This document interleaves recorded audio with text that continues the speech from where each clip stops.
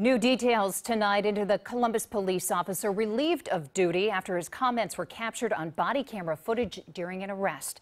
Thank you for joining us tonight at 5. I'm Ellie Merritt. And I'm Matt Barnes. Mark Taylor has the night off. The police chief calls his comments appalling, and the Fraternal Order of Police is defending him. The controversy surrounds the arrest scene in this cell phone video showing officers kicking and punching Timothy Davis multiple times. Davis was arrested inside an East Side market back on September 1st. He was wanted for assaulting an officer last year.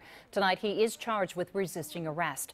NBC4's Ted Hart obtained a copy of that body camera video and is live tonight with new information about the officer. Ted?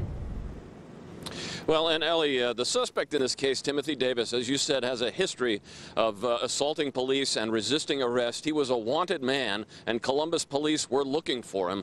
So no surprise then that the adrenaline was pumping when officers finally caught up with him on September 1st. But city leaders say there is no way to excuse some of the comments that were recorded on a police body camera. The arrest of Timothy Davis was a very physical takedown. Get your hands behind your back! Stop resisting! Officers punched, kicked, and tased Davis before they were able to get him handcuffed. That use of force is under review. But it's the body camera footage from Officer Joseph Bogard and Bogard's comments about the arrest that are now the subject of an internal affairs investigation. What are we tasing for? Why don't we just choke the life out of him? I think they did for a while. Good. Bogard was one of a number of patrol officers who responded to the call of an officer in trouble. He's one of a number of officers watching as Davis complains that he can't breathe. Get up. I can't breathe. You can breathe. You're talking. I can't breathe, sir. Officer Bogard's comments suggest he was openly enjoying the scene. I'm a little aroused at this, Davis, just so you know. Bogard later describes for a fellow officer how he might have handled the takedown of Timothy Davis. You have to choke him. Yeah. You can't.